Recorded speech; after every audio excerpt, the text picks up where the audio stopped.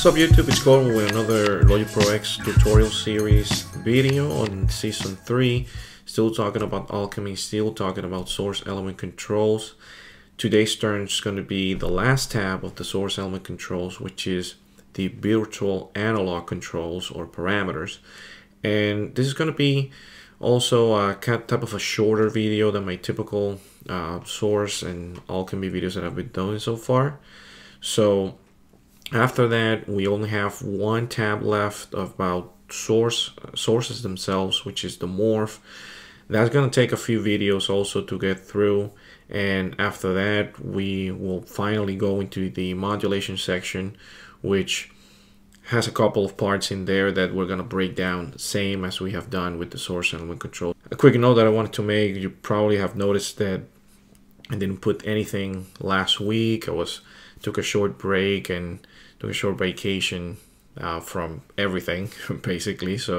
But now we're back and videos are going to be flowing a little bit more regular, as I have said before. So without further ado, let's just go into Logic Pro, and I have the typical preset change for our videos. I'm going with vintage flyer pads. Let's just take a quick listen to that.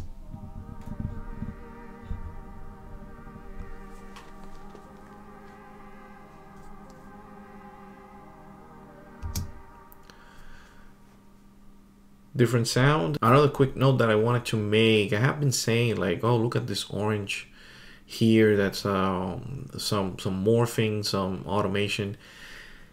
Actually, I want to correct myself on that. That's actually modulation. The morphing, if I'm not mistaken, is going to be represented in green. So orange will be modulation, something that's being routed to the modulation control, and green should be automation. So sorry if I get you confused afterwards. I haven't really delved too much into it, so it shouldn't be confusing, but I wanted to make the note now because we're going to be jumping to modulation later on, very soon after we talk about morphing. Anyways, from this preset, it's a good thing that I already have a virtual analog parameter tab on and has some parameters there. So this preset contains that source element control for source A, and since we're going to talk about these controls, that's good because I don't have to do any changes. Always keep in mind that you can always go to File and Clear, and just to give you another quick hint and note, when you do a clear and go back to default settings, VA, as we're going to call it from now on, will always be available, and that's because that's your waveform and your oscillator window and controls. So if you don't have any sample loaded, you will typically try to load a sine wave or any type of waveform into your source, and from there you can modulate it and edit it to your heart's content just using this parameter without having any sample. But getting that out of the way, let's start talking about all these parameters. You know that to be able to have this available and visible, you have to be in advanced view, just making sure. You can have VA on for any number of sources, and you can combine them with all the other previous source element controls that we have discussed. Like for example, this one has additive and a format active, but we're going to be talking about BA. So going from left to right as usual, we have the oscillator and noise section. So for the oscillator, the first thing we have here is the on and off button, and as we have seen in every other parameter that has an on and off button, this just enables it or disables it. Pretty self-explanatory. To the right of that, you have an oscillator or a wave pop-up menu. What that's going to do is just give you this massive list of waveforms that you can choose from, and that you can also cycle through by using the previews and next arrow button. From there we move into the knobs that we have for the oscillator parameters, and then you have first a oscillator or volume knob as it's known here, and that's going to set the output level of the oscillator.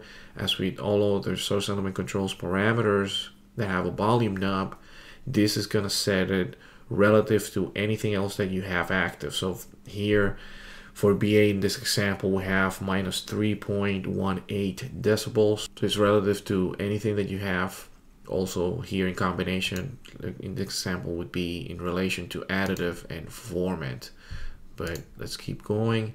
To the right of that, we have a sim or symmetry knob. That's going to alter the symmetry, or obviously the shape of your waveform. You haven't noticed, this is your waveform window, which is always active, or it's always on, right? But depending on which source element control you select is what you're going to be able to see. When you're in the virtual analog, you see the actual shape of the combination of the oscillator wave and the noise. So the symmetry knob is going to alter the symmetry of that waveform. One thing to note here is that when you have a square wave, your symmetry knob is going to act as a pulse width control. The range of this goes from 5 to 95 as opposed to 0 to 100, because 0 and 100 would be extremes and they could create artifacts. So this is something that's in the manual. I haven't really tried it, but I believe it. If it's any, and it's true for pretty much everything in Logic, when you have a knob or a slider that doesn't have extreme values, it's typically because the program is trying to prevent you from going to those, because it's going to create either an overload in the CPU, or it's going to create artifacts, or it's going to create both. So anyway, so moving on, your phase knob is just going to set the start point of your oscillator, which is in turn the phase, and this goes from 0 to 99.9%. A value of 100, which is what we have in this case, the maximum, is just going to create a random variation of the waveform start point. Each time the oscillator or that waveform is triggered, each time you press a note, it's going to create some randomization of that phase, of that starting point. Then to the right, you have a sync. We have seen this before. This is just going to synchronize your oscillator to a particular pitch, so it's given semitones. To the right, we have these two guys that work together, and you have your number or your unison voices number or amount, and this is going to be setting the amount of voices that you have. It goes from 1 to 16 voices. This is not new, right? We have seen this before. Then the detune knob is gonna set the amount of detuning and the stereo width that you're gonna be introducing as a variation of your voices. So these two work together. This is something that we have seen before. It's available in some of the other synths that Logic has. Maybe not to this level of depth, right? That's to each source, but it's still something that we have covered before and that you are gonna see in different synths that Logic had and has carried, those legacy synths, right? Now let's move to the noise section. Nothing new here as in analogy, right? An analogy to the oscillator, we still have a on and off button, and we have a waveform or a noise pop-up menu that's going to give you a selection of waveforms or noise waveforms. That's why it's a little bit limited. You can also go previews and next with your selections. And then down here we have another volume knob that's exactly as the other volume knobs. It's gonna set the output level relative to everything else. And then last but not least, you have a low and high cut. Nothing new. Your low cut is gonna set that cutoff frequency where your low frequencies are not gonna be allowed to pass, and then the high cut will do the same thing but for the higher frequencies. And that's pretty much it with this video. So now I want to take the opportunity just to do a little recap of sorts. So we have seen all of these source element controls, right? We see additive, spectral, pitch, format, granular, sampler, and today the VA.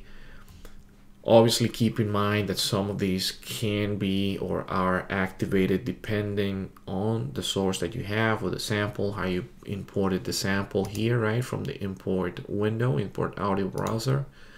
So if this is the first video that you're seeing and you're wondering why these other ones are grayed out, it's because we don't even have a sample loaded here. We just have an additive waveform. And then next video we're going to talk about morphing, a little bit of morphing. This takes care, or this is tied to your global sources, so that's why you see your global sources here. And then with morph, you just change to your morph window. We have seen this before as well, so you're going to see that it works kind of similar to how it's seen before. It's just that it's gonna be introduced into different sources at the same time. So now I'm gonna be cutting the video here, and as usual, thanks to everybody that has commented, liked, subscribed, shared on social media, sent me questions, sent me comments or whatever, dislikes even. So I want to just, as usual, thank the support. If you like this video, please like it. If you didn't, you can dislike it. If you have a question, leave a comment or contact me on any of my other social media contacts, which are at the bottom of the video. Make sure to help me spread the word by subscribing and share it with other people on social media. See you in the next video. Peace out, YouTube.